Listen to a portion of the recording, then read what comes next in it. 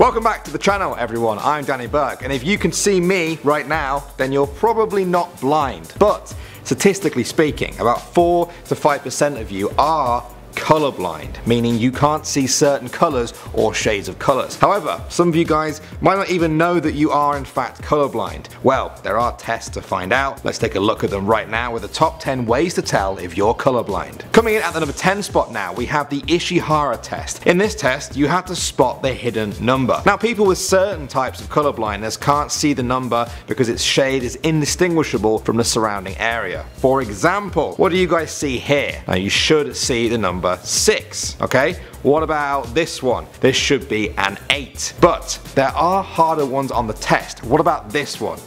This test is all over the internet, so go and check it out for yourself and see if you have any symptoms of colorblindness. Next up at number 9, we have the D15 test. In this test, you're given 15 shades of colors. Some of them can be very close in hue. You have to arrange them in order. Now, colorblind people will find it very difficult to arrange some or all of the colors in order. The results of these tests can tell them if they have a red, green, or blue color deficiency. Moving on to number 8 now, we have the multiple choice color blindness test. Now, this is an online color blindness test. It gives you 31 images and you're then given multiple answers to choose from. The first test is a grid image like this one, where you have to choose which shape is behind that grid. People with color blindness will not be able to see what the shape is because to them the shape is the same color as the background behind it. At number 7 now, we're going to stay with the same test but look at the second type, the color matching test. In this one, you're shown different colored squares on a 5x5 grid. You have to choose the answer that lists all of the colors in that image. Now, this makes guessing them very hard to do, but that's exactly what you'll have to do if you are colorblind, as the shades will be too hard to distinguish. Next up at number 6 now, we have the City University test. In this test, you're shown a moving colored square. As the movie goes on, the square will slowly change shade into a different color. It will do this a number of different times. Now, if you're colorblind, the square will eventually disappear and then reappear later on. Where it disappeared will tell you or your doctor what type of colorblindness you have. Moving on to number 5 now, we have RGB anomaloscope. Now, this is a really interesting and simple red-green color blindness test. All you have to do is use the slider to make the color in the left box match the color in the right box. People with color blindness will often say that colors match when they don't, or they may select that no match is possible when it actually is. This test was developed over 120 years ago and is regarded as the most accurate simple color blindness test used by eye specialists. Next up at number 4 now, we have the reverse Ishihara test. That's the one we mentioned at number 10. Now, take a look at this image. What do you guys see? Can you see a number?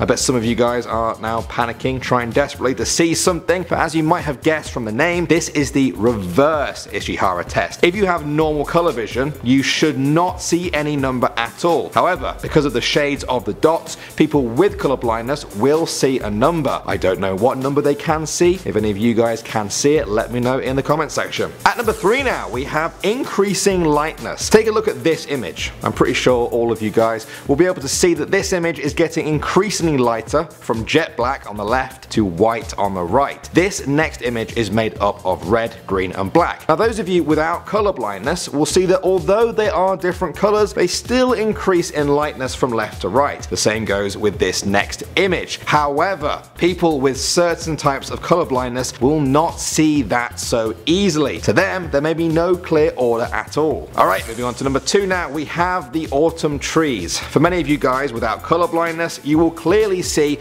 2 different images here side by side. On the right is a very vibrant forest with many shades of green, red, yellow and orange leaves. On the left, the leaves will look mostly the same color, to be honest. Well, for colorblind people, that's how both images actually look. What do you guys see? How many shades of colors are there? And finally at number 1, we have the dress. You guys know which dress I'm talking about, I think. What color is this dress? Some of you guys will say white and gold, some of you will say black and blue, or maybe something else entirely. The way you see this dress won't necessarily tell you if you're colorblind or not, but it will help you understand which bias your brain has towards certain shades and colors. In reality, the dress is actually blue and black, which still kind of blows my mind because I just see white and gold. Now, if you guys see it like me, or if anything in this video made you think twice about the colors you see in your everyday lives, then maybe you should check out one of the tests we've talked about. I put all the links to everything we've talked about in the description box below if you want to take any of the tests. Now remember though, I'm just a random guy on the internet, and you should always consult your doctor first to see if you are colorblind. In the meantime, I'm Danny Burke. Thanks for watching, subscribe,